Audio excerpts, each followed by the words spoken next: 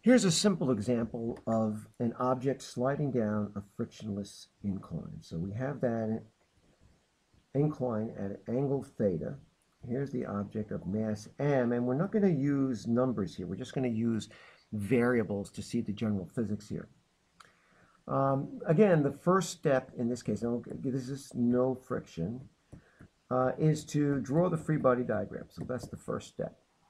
And so we do that. And from the previous video, we saw that the force pulling it down an incline is given by the weight times the sine of the angle. The force pushing it against the ramp is going to be the weight times the cosine of the angle. And there's going to be the ramp pushing back, which supplies our normal or perpendicular surface force. So that's the first step. And then we go to the second step. Second step is to write Newton's second law down for both directions. So let's do that. The sum of the forces in the x direction, let me indicate our direction here. Remember, it's on an incline here, so our coordinate system is tilted. That's plus x, and that's going to be plus y.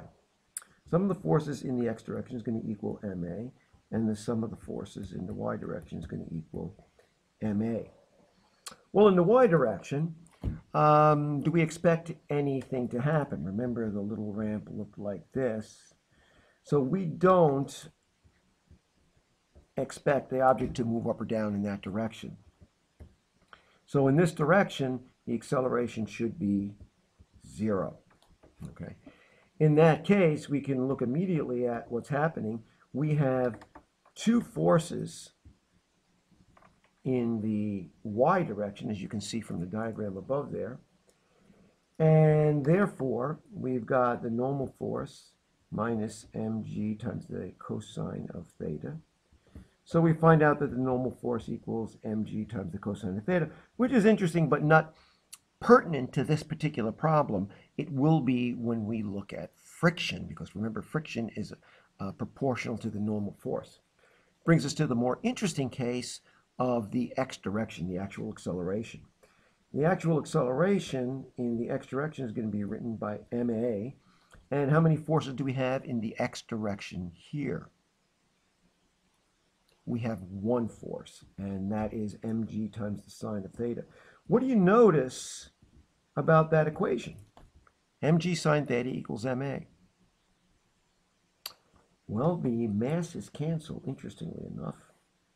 And our solution is just a equals g times the sine of theta.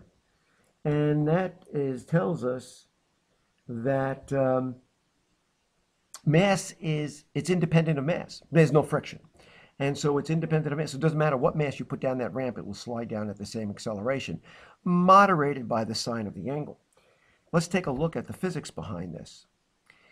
At 0 degrees, which is when the ramp is flat on the ground, the sine of 0 is 0. So g times 0 is 0. The acceleration is 0. So at theta equals 0 degrees, the sine of theta equals 0. So a equals g times 0. There is no acceleration. So that makes sense.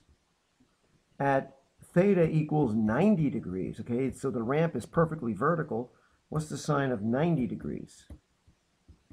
Sine of 90 equals 1. Therefore, a equals g times 1, or a equals g. And that makes sense to us because the object's falling straight down. So that's the physics behind the very simple case of an object going down a frictionless incline.